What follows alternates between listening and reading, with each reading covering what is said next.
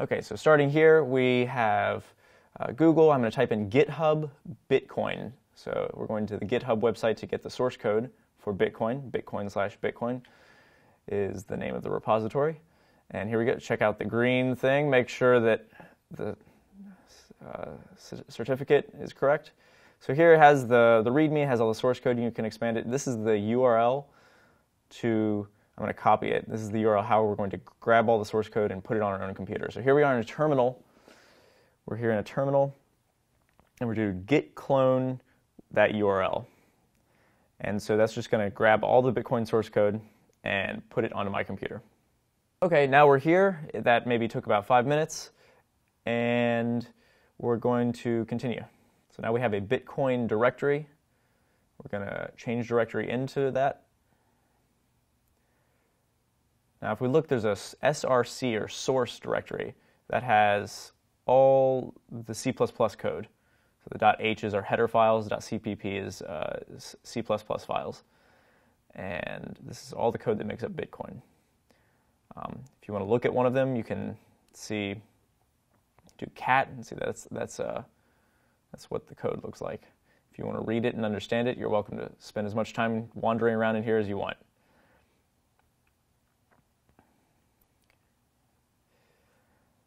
Okay, so now let's go back into that home directory, Bitcoin, and let's look at let's look at the README and see what the next instructions are.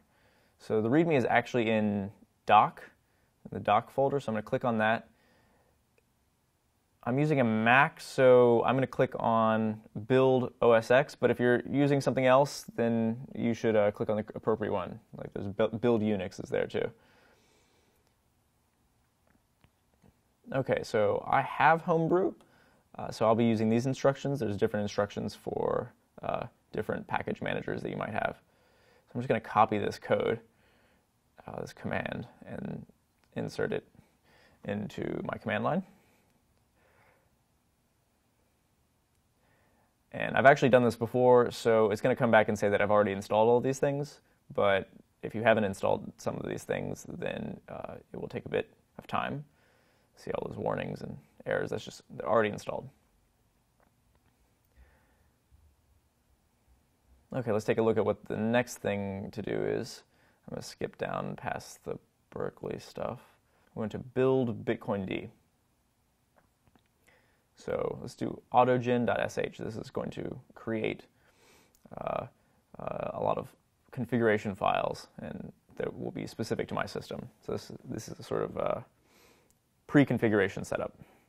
That took a couple of minutes, and now let's see what the next step is. Okay, ./configure. So we now have a ./configure file after doing autogen.sh, and it's going through checking whether we have everything we need for the Bitcoin software to run, and so there's quite a few things that it needs to check for.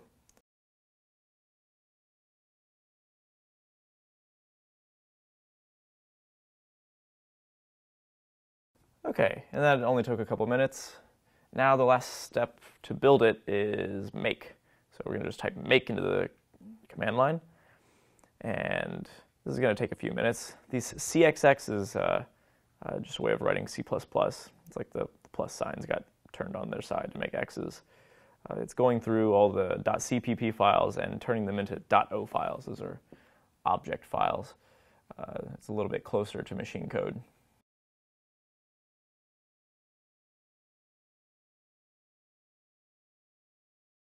Okay, what basically just happened was it took all the .cpp files, those are C++ source code files, which are written in human-readable computer programming languages, and turned them into machine-readable .o files. Those are .object files.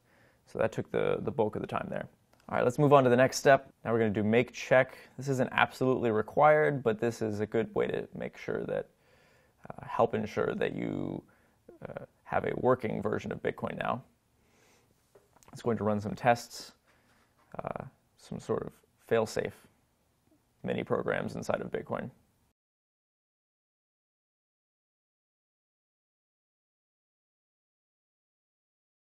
Okay, the green indicates that we passed the test. That's good news.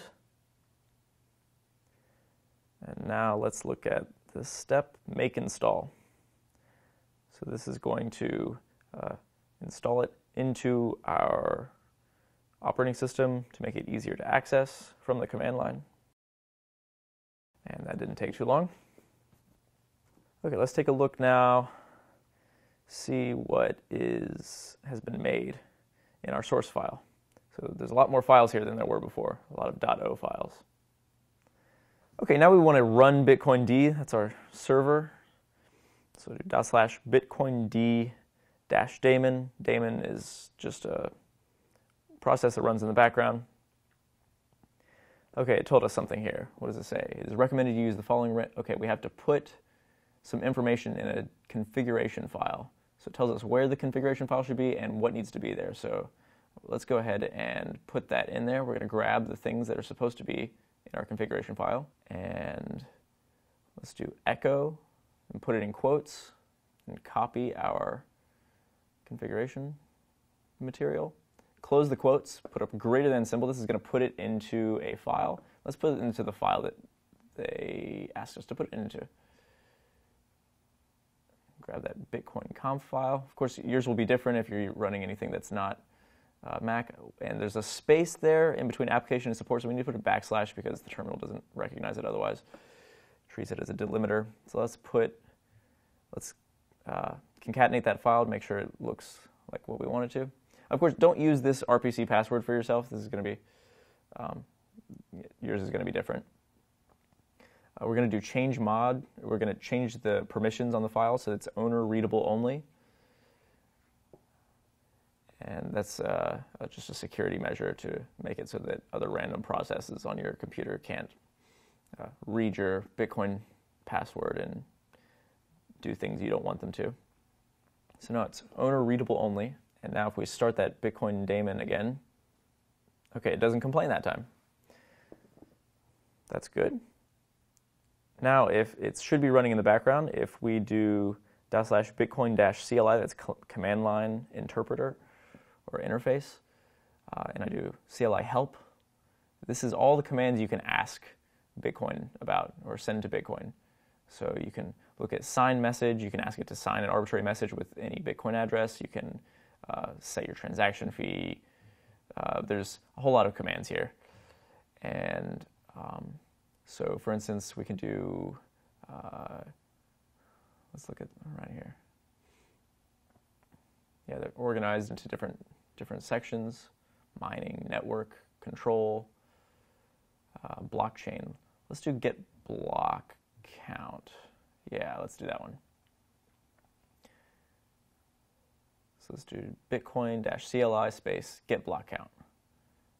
And then I'll hit enter. Okay, that's the number of blocks that it's downloaded so far. So it's trying to download the entire history. Oh, look, there's more blocks that it downloaded in that short time span. It's trying to download the entire history of the Bitcoin economy. That's what the blockchain is. All right, that's it, everybody. Thanks for watching. Now you know how to make a Bitcoin node.